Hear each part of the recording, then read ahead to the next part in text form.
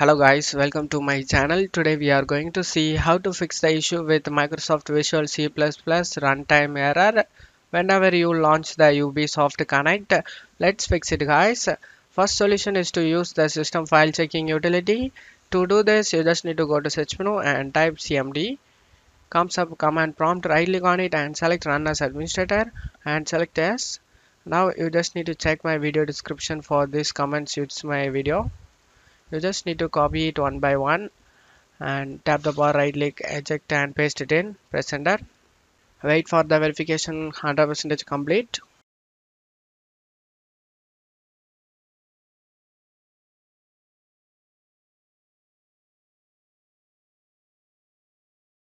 Once the verification 100% complete, you just need to copy the next command and paste it in the same way. Tap the bar, right click, eject and paste it in, press enter. Now wait for it guys to finish. This will repair your system files.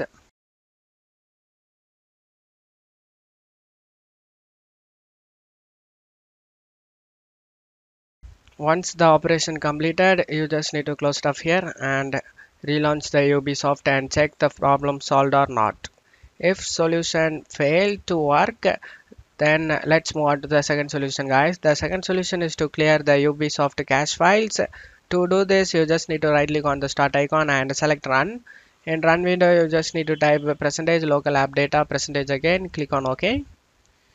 Now in here you just need to search for Ubisoft game launcher.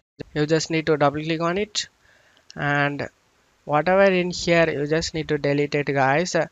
For example, any folders has been here, you just need to delete it inside all of these folders, and after deleting it go back. I didn't even launch the Ubisoft, that's why I'm not getting folders in here guys.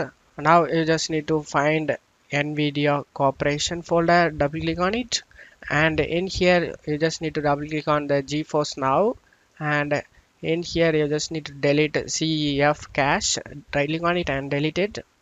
And now you just need to close it up here, restart your PC, and after restarting your PC launch the Ubisoft and check if the problem solved or not. If you're still having issue, then let's move on to the last solution guys.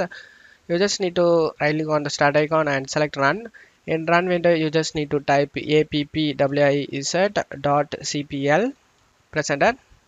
Now you just need to scroll down.